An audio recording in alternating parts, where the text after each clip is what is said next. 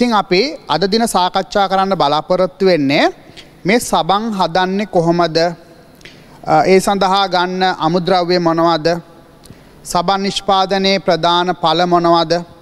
ඒ වගේම මේ හැදෙන සබන් ක්‍රමානුකූලව සංශුද්ධ කරන්නේ කොහොමද කියලා තමයි අද අපි සාකච්ඡා කරන්න බලාපොරොත්තු වෙන්නේ. එහෙනම් අපි බලමු සබන් හදන්නේ කොහොමද කියලා. right. හොඳට මතක තියාගන්න දරුවනේ මේ සබන් හදන්න අපි භාවිතා කරන්නේ තෙල්.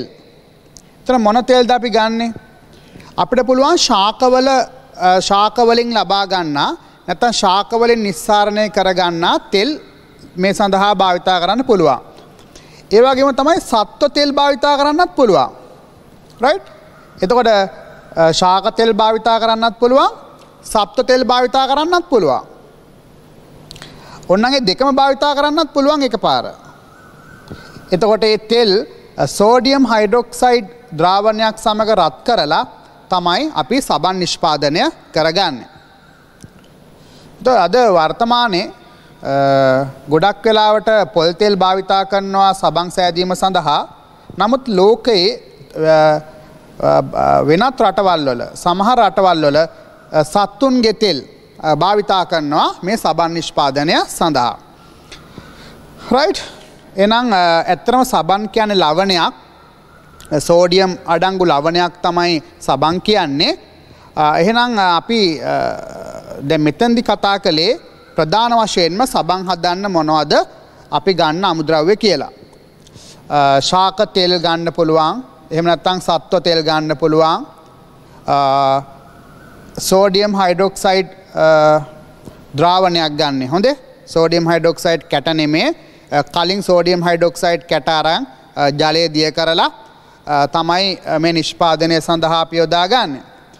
එහෙනම් මේ දෙක අතර ප්‍රතික්‍රියාවෙන් තමයි සබන් හැදෙන්නේ. එහෙම හැදෙන්න එතකොට දැන් මේ දෙක අතර ප්‍රතික්‍රියාවක් සිද්ධ වෙනවා. ඒ ප්‍රතික්‍රියාවට ලස්සන නමක් කියන අපේ සිලබස් එකේ සැපොනීකරණ ප්‍රතික්‍රියාව කියලා.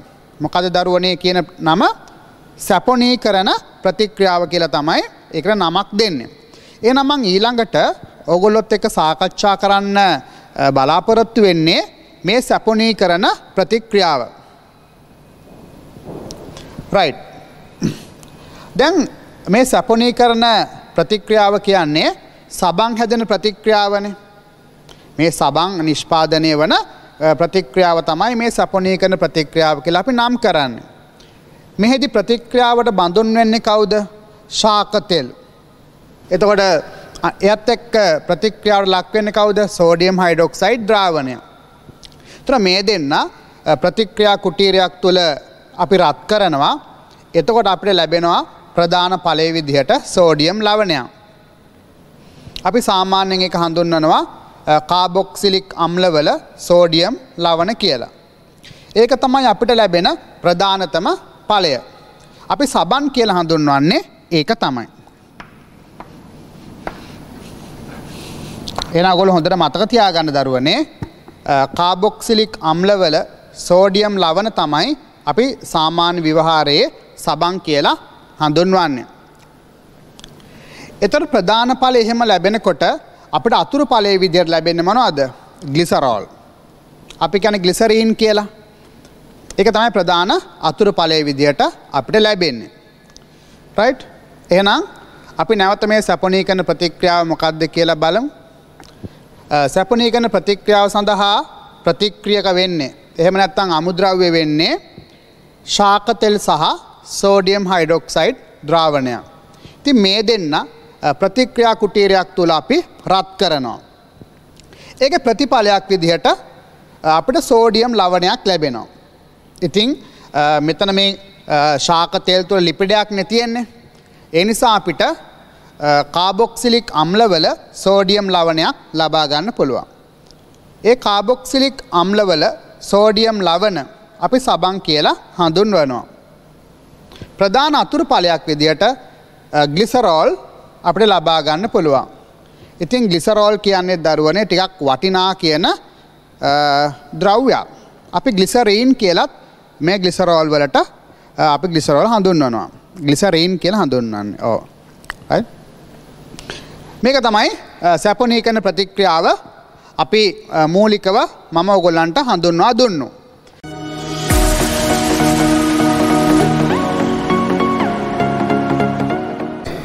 දැන් අපි බලමු මේ ජෛව ඩීසල් හදන්නේ කොහොමද කියලා.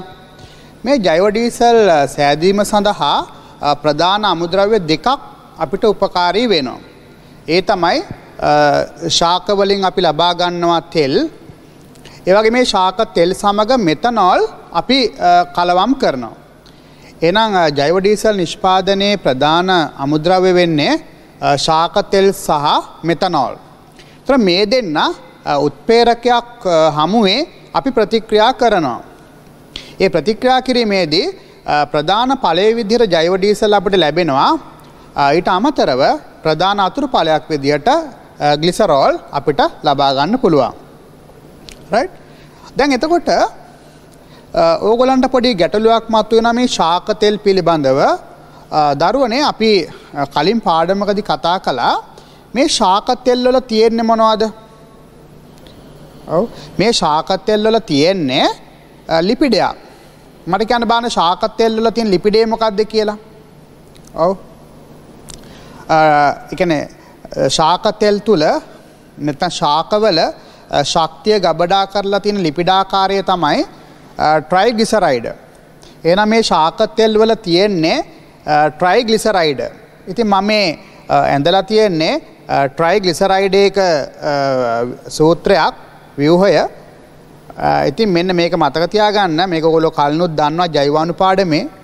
එහෙනම් ශාක තෙල් තුල තියෙන්නේ මේ ට්‍රයිග්ලිසරයිඩ් කියන ලිපිඩය. එහෙනම් අන්නේ ලිපිඩය තමයි මේ මෙතනෝල් සමග ප්‍රතික්‍රියාවට භාජනය වෙන්නේ. එහෙනම් මෙතනෝල් වල සූත්‍රය CH3OH. එහෙනම් මේ මෙතනෝල් සමග ප්‍රතික්‍රියා කිරීමෙන් අපිට මේ ජෛව ඩීසල් ලබා ගන්න පුළුවන්. මේ ජෛව ඩීසල් කියන්නේ මොනවද? ජෛව ඩීසල් කියන්නේ මේද අම්ලවල මෙතිල් එස්ටර. මේ තියෙන්නේ මෙතන මේද අම්ලන තුනක් සම්බන්ධ වෙලා තියෙනවානේ. 1 2 3යි. මේ වම් පැත්තේ තිබිලා තියෙන්නේ ග්ලිසරෝල් අණුවක්. එතකොට මේ මේද අම්ල අණු තුනක් මේ ග්ලිසරෝල් අණුවක් එක්ක බන්ධනය වෙලා මෙතන හැදිලා තියෙන එස්ටරයක් ඇත්තටම ලිපිඩයක්. එතකොට මේ මෙතනෝල් සමග ප්‍රතික්‍රියාවේදී වෙන්නේ මේ එස්ටර බන්ධන කැඩිලා අලුත් එස්ටරයක් හැදෙනවා. ඒ අලුත් එස්ටරය තමයි මේ ජෛව ඩීසල් කියලා කියන්නේ. එතකොට එස්ටරයක් තිබුණා. ඒ වගේ මේ එස්ටරය බිඳුණා. ජෛව ඩීසල් කියලා අලුත් එස්ටරයක් නිර්මාණය වුණා. right. එතකොට මේ ඇත්තටම ජෛව ඩීසල් කියන්නේ එහෙනම් එස්ටරයක්. හැබැයි අපි එක නමක් දෙනවා මේද අම්ලවල මෙතිල් එස්ටර කියලා. ඉතින් මෙන්න මේක තමයි ජෛව ඩීසල් වල සූත්‍රය වශයෙන් අපිට ගන්න වෙන්නේ. ඒතර අතුරු ඵලය වෙන් වෙනවා ග්ලිසරෝල් වෙනම. මේ තමයි ග්ලිසරෝල් වල සූත්‍රය.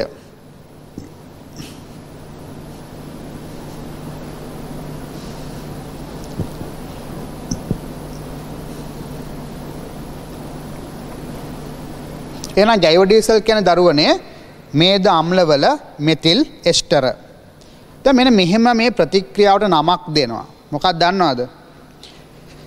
එස්ටරයක් තිබුණා. එස්ටරය බිඳිලා අලුත් එස්ටරයක්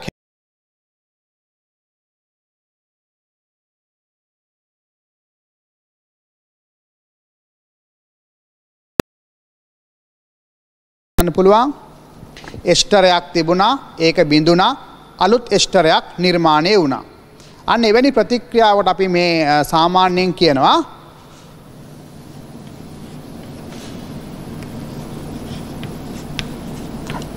ට්‍රාන්ස්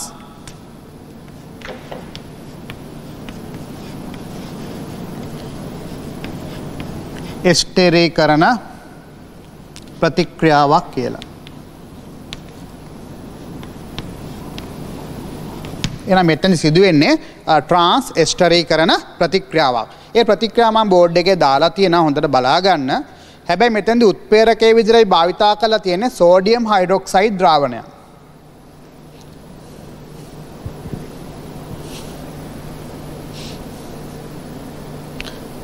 මෙතන උත්ප්‍රේරකයේ විදිහටයි භාවිතා කරලා තියෙන්නේ සෝඩියම් හයිඩ්‍රොක්සයිඩ් ද්‍රාවණය.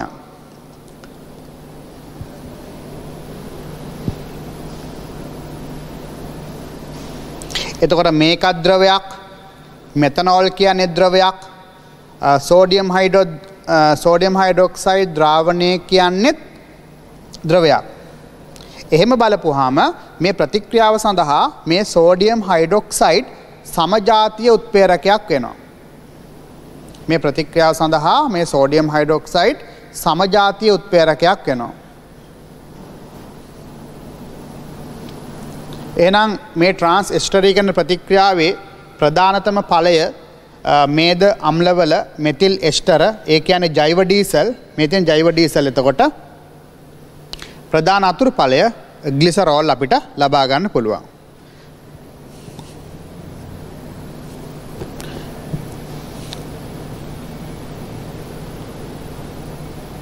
හොඳයි. දැන් දරුවනේ අපි මේ ජෛව ඩීසල් නිෂ්පාදනය කරන්නේ කොහොමද කියලා අපි සරලව කතා කළා. ඒ සඳහා ප්‍රධාන අමුද්‍රව්‍ය වුණේ ශාක තෙල්. ඒතර ශාක තෙල් සමග අපි ප්‍රතික්‍රියා කෙරෙව්වේ මෙතනෝල් උත්ප්‍රේරකයක් අපි ඒකට යෙදුවා. නැත්තම් ප්‍රතික්‍රියා කරන්නේ නැහැ. ප්‍රධාන ඵලයේ විදිහට අපිට ජෛව ඩීසල් ලැබුණා. ඊට අමතරව ග්ලිසරෝල් අපිට ලබා ගන්න පුළුවන්කම ලැබුණා. ඉතින් මේක තමයි ජෛව ඩීසල් නිෂ්පාදනයේ තියෙන රසායනය.